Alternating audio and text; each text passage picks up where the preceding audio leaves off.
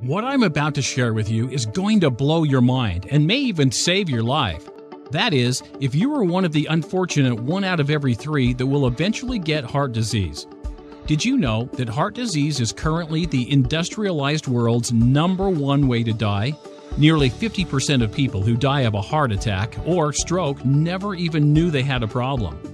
Let's put this in perspective. In the United States alone, there is roughly 320 million people.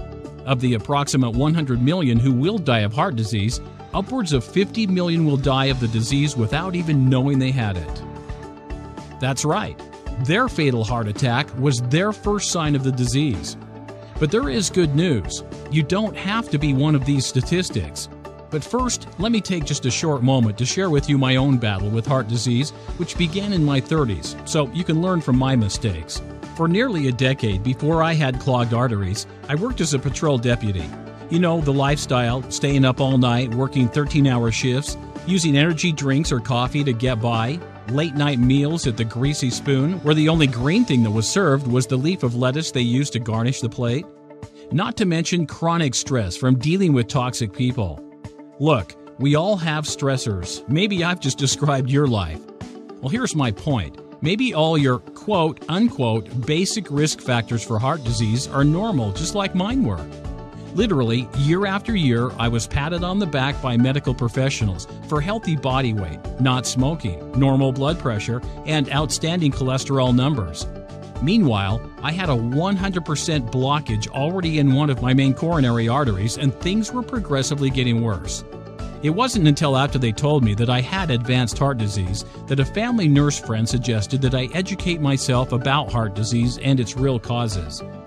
Here's what you need to know. There's actually 2 types of cholesterol, and even more subcategories.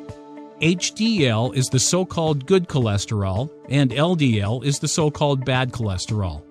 Now think of HDL as garbage trucks, and your blood vessels are major roadways. HDL transports cholesterol back to your liver in a process called reverse cholesterol transport. And there's more to it though. LDL cholesterol can be either large and buoyant or small and dense. Small and dense particles called VLDL cholesterol can penetrate artery walls and fuel the inflammatory process. There's also another bad actor called lipoprotein A. LPA inflames and makes blood stickier and prone to clotting. You'll also want your homocysteine and C-reactive protein, CRP, checked. Having too much of these guys are also indicators of inflammation. The operative word in all this is inflammation.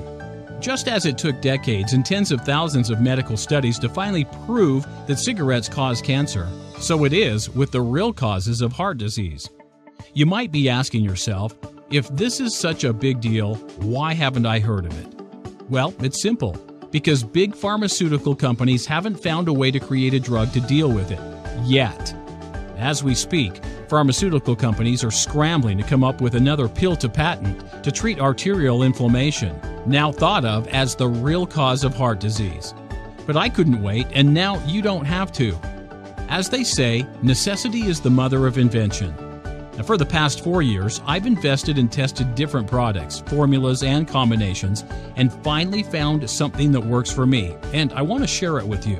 I call it Nilixir.